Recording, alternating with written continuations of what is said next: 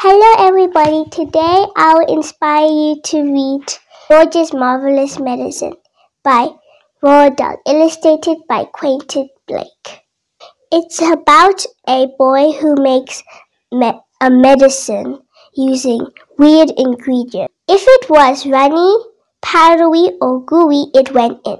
His parents went to go somewhere.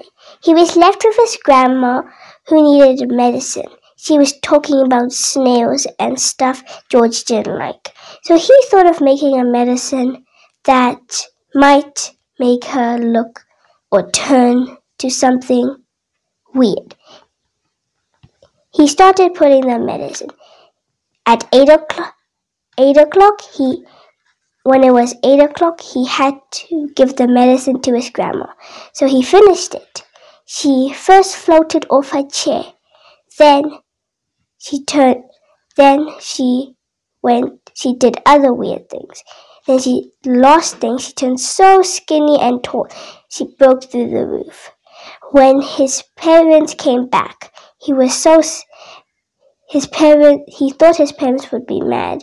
They weren't actually that mad. His dad asked him to make another medicine. He used different ingredients. He fed it to the farm animals. First a hen, sheep, goat, pig, and other farm animals. They turned also weird. They turned big. And they would grow as big as the thing.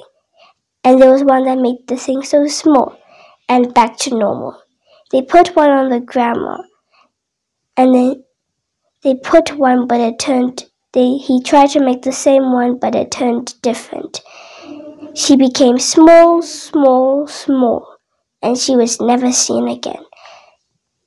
I love this book because he uses different ingredients and he tells us why and he makes it and how it's different from all the books and